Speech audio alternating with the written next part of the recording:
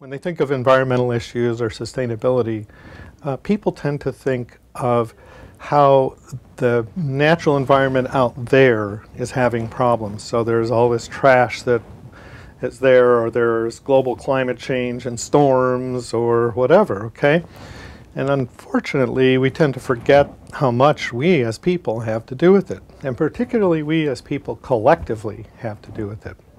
In psychology, of course, that's what we're interested in, is how our individual thinking and behavior influences the world around us.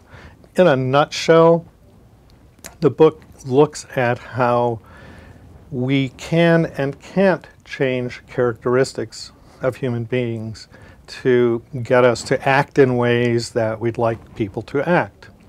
So on the topic of changeability, for example, some of the things we tend to think of as very changeable. So for example, people make a lot of errors. We make a lot of errors in thinking. And there's a tendency among people to think that those are changeable. All we have to do is educate people and make them aware of the real facts of the situation, and that will change how they think. Not at all. Our heuristics and biases and fallacies of judgment are hardwired. They're part of who we are. They're very hard to change.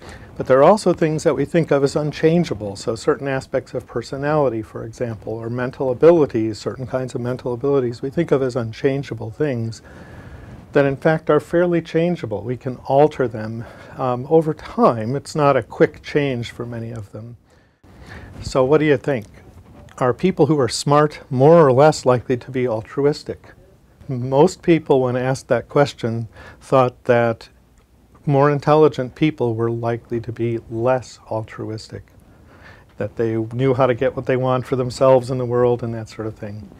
The actual evidence was just the opposite. When you looked at people doing things that there was no obvious gain for them at all, but there was a help available to other people based on their behavior, altruism was positively associated with mental abilities.